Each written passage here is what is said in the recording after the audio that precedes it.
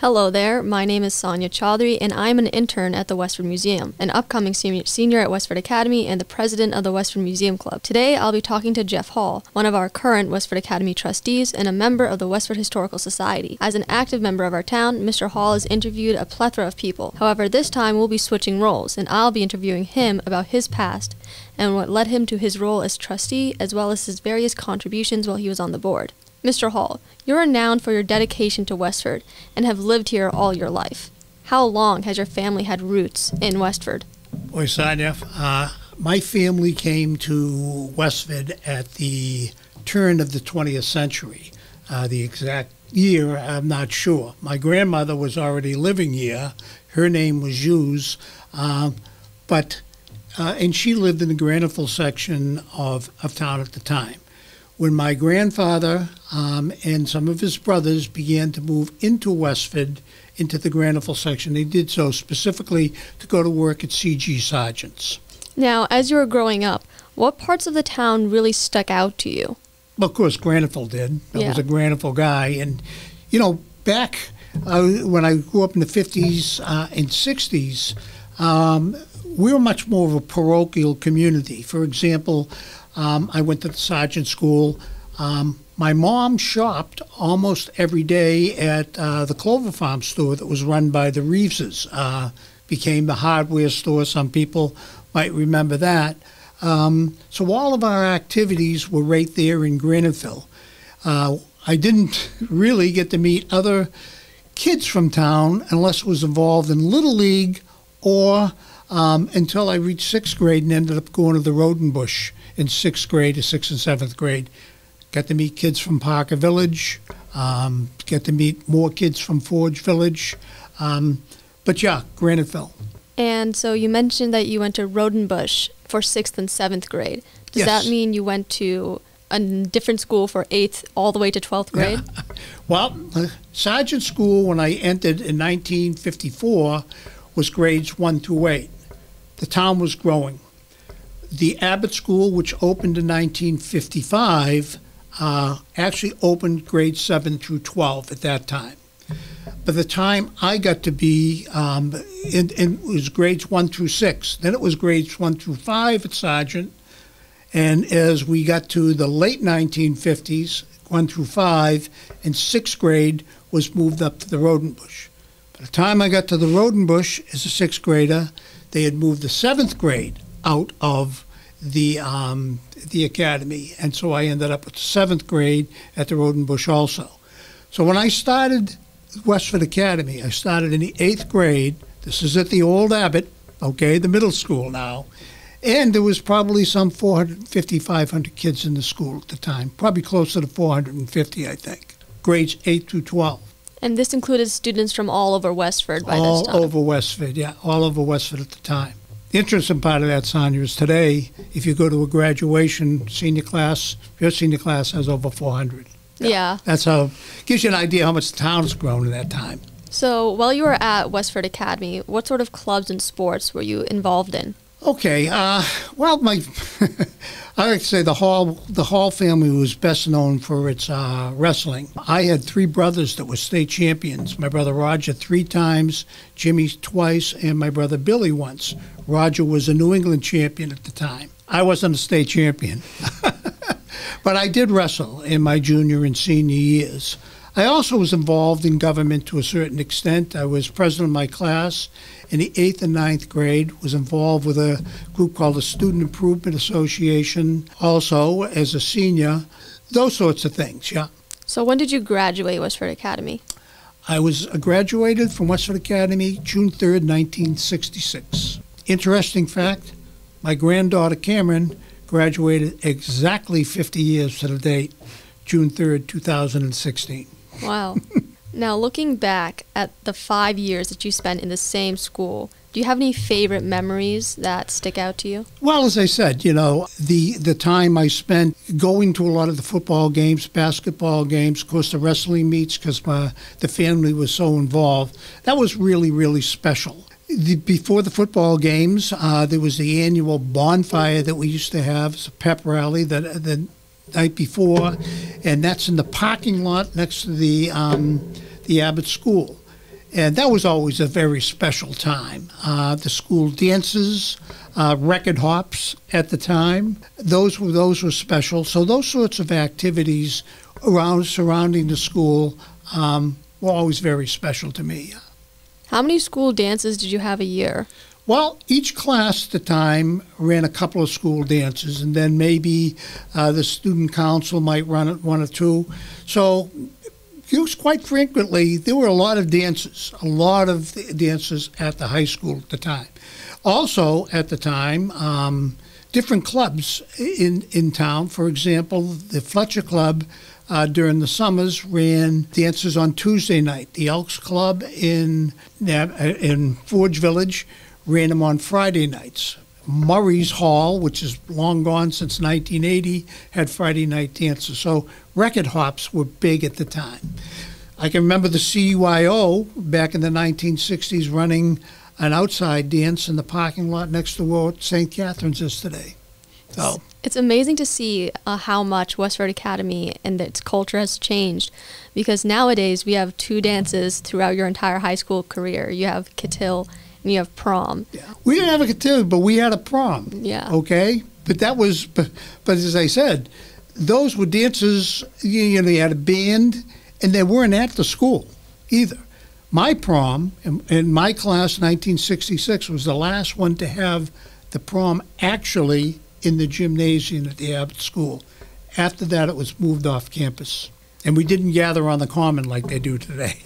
So after you graduated WA, what did you major in or pursue in college? Well, I always wanted to be a school teacher. I kind of got that impression from, I was kind of influenced by a guy by the name of Ralph Drinkwater, who was my 7th grade English teacher. I enjoyed his style. And then in the 8th grade, I really took an interest in United States history. So I knew I wanted to teach. I started at Lowell State in 1966, but transferred to Salem because I wanted to teach secondary school. I ended up graduated in 1970 from Salem, and I did my student teaching in the town of Chelmsford and was hired by the town of Chelmsford to teach middle school, actually 8th and 9th grade. And I was an 8th grade teacher for years teaching U.S. history. Next, I want to talk a little bit about your everyday life. Is it true that you used to live in a call center? Well, I was married in 1970. We had 3 children, and my wife at the time, my first wife, Marilyn, got the job as the dispatcher for the fire department. Dispatching was done in what we know today as the cottage next to the museum where the Historical Society is located. So yes, we lived there from December of 1975 until the end of October in 1978, when I bought my house in Forge Village for $31,000. Wow. I put a garage on in 2004 for $31,000. Times change. Besides working as a teacher, what were some of the local committees you were involved in? Well, geez, it was interesting. In the early 70s, I was involved with something called the Drug Action Committee. I happened to be talking to one of the selectmen and talking about, geez, there's a drug problem in the community, and he directed me. So me and one of my friends, who was also an up-and-coming school teacher, got on that committee. During the 70s, I was busy raising my family at the time, and the kids were small. So I really didn't become involved again in town government until the early 1980s. I worked on a couple of selectmen's campaigns.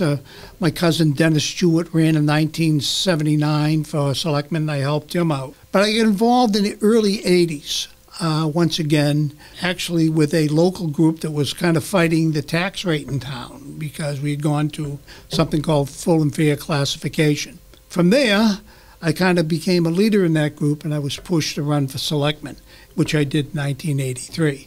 And then there were subcommittees after that, the Housing Authority from 1989 until 1992, and then, of course, my venture as state representative in 1990, and I was there till 2008. Wow, so you've done a whole bunch of things throughout. Yeah, it's kept me busy, but as I said, I had this thing about I liked government. I got involved in the same reason I went into teaching. I like people. And there was a representative at the time by the name of Phil Peralt that was somebody that I can remember my dad and other people saying, geez, if you need something, we'll call Peralt and he should be able to help you. And I wanted to be able to help people. Somebody called and said, geez, I got a problem here. Can you help me out? Whether it be a street light out or, problem with the registry of motor vehicles, anything like that. And there were some others that were much deeper than that I would get into. But I wanted to help people, and that's why I get into that.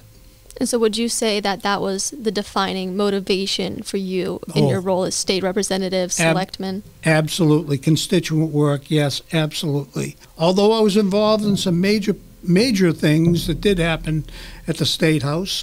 My district time when Fort Devens closed, I was part of putting together what's called the Devens Enterprise Commission. It brought in a lot of industry and businesses and residential to what the old fort that was up there.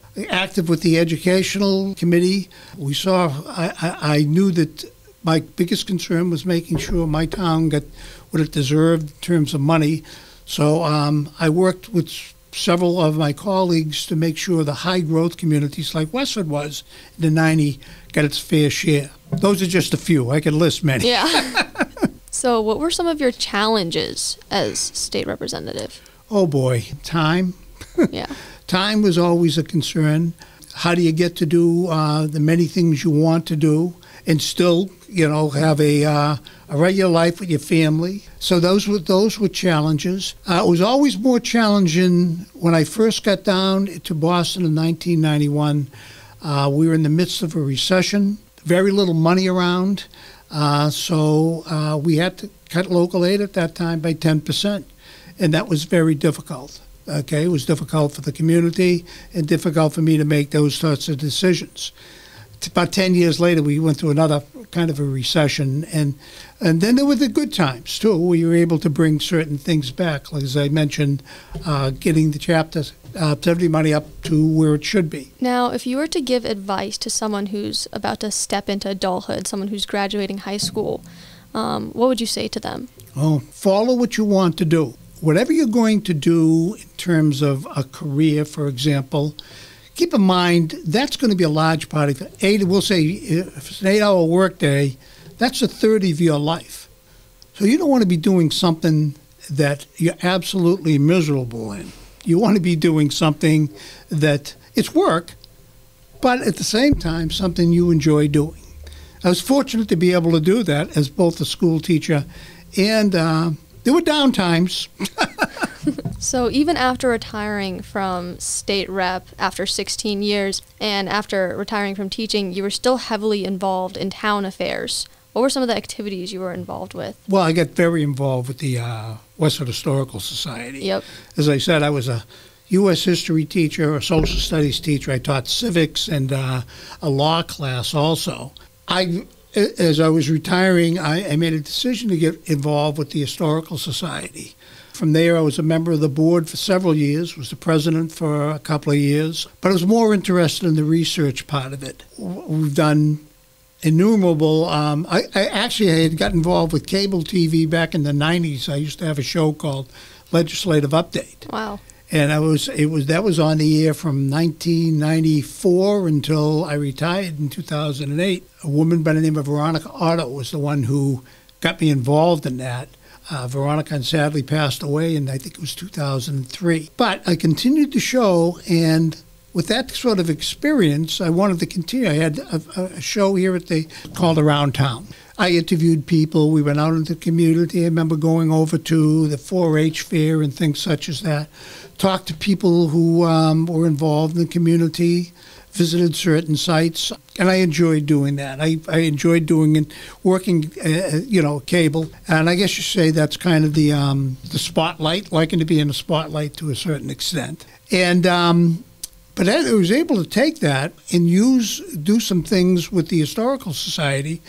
I've done different cable stories on Graniteville, Parker Village, and Abnasset. I've worked with several people within the Historical Society to do those things. Found out there's a lot of interest in that kind of a thing. So, and I've really enjoyed it. So it gives me something to do, and it's something contributing to the community as well. So besides the Westford Historical Society and the Westford Museum, you've also been a Westford Academy Trustee for many years too. Mm-hmm. What really brought you into your role as Westford Academy Trustee? What inspired you? Well, I've always been attached, even though I taught in Chelmsford, I've always remained attached to Westford Academy. My kids grew up, went to the academy, fourth generation of my family. Dad was class of 37. I was class of 66. My kids, 89, 90, and 91, and then my grandkids. Okay, and, Natalie, Cameron, and TJ all graduated from Westford Academy. So I've been attached. I went to the football games, the basketball games, those sorts of things. Got involved, and it was actually Mickey Crocker, God rest his soul, that Westford icon, who urged me to get involved. And in 1998, I was appointed as a trustee, and have been a member ever since. Now, just in case people are a bit confused, or students are a bit confused, what exactly is a trustee? Okay. To give you the short version, in the 19th century, secondary education basically was academies.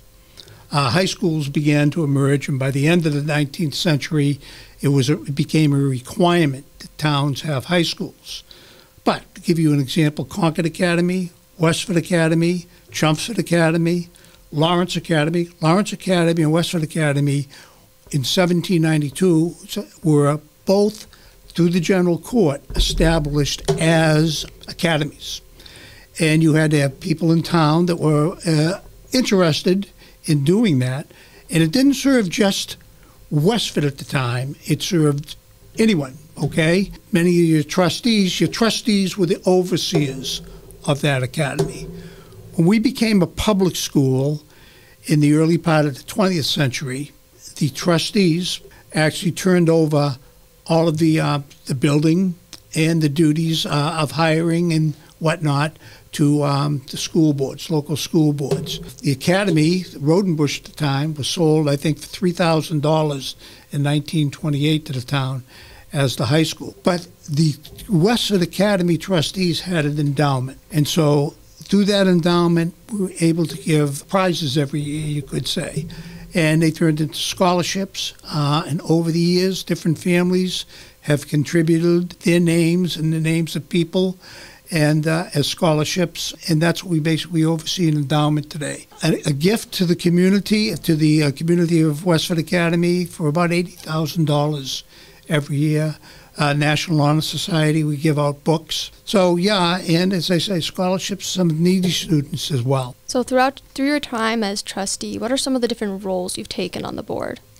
Well, interesting. I've been the president of the trustees twice. I'm the vice president of the trustees. I've had the role of being part of the archives committee and working with the other trustees, speaking at graduation or other ceremonies where the trustees are involved around town. Yeah.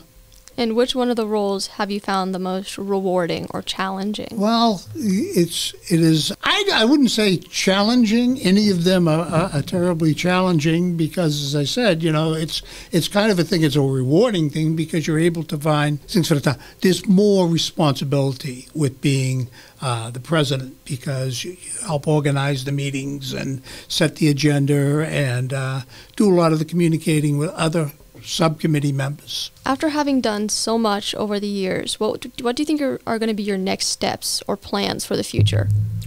Well, I plan to live another maybe 75 years. I like what I'm doing now. It keeps me busy, Saniya, with the activities I have with the Historical Society. I don't think I'll ever run for office again. I'm sure of that. And people have asked me to run. I've said, if you can convince my wife, I says I'll be happy to, but that's not going to happen. But I think as long as I keep myself mentally busy through activities like this, the trustees, the Historical Society, And, you know, I exercise on a regular basis, play some golf in the summertime. I walk every morning, you know, that helps clear my head for the day and things like that. So as a student, I wasn't fully aware we actually had trustees until very recently.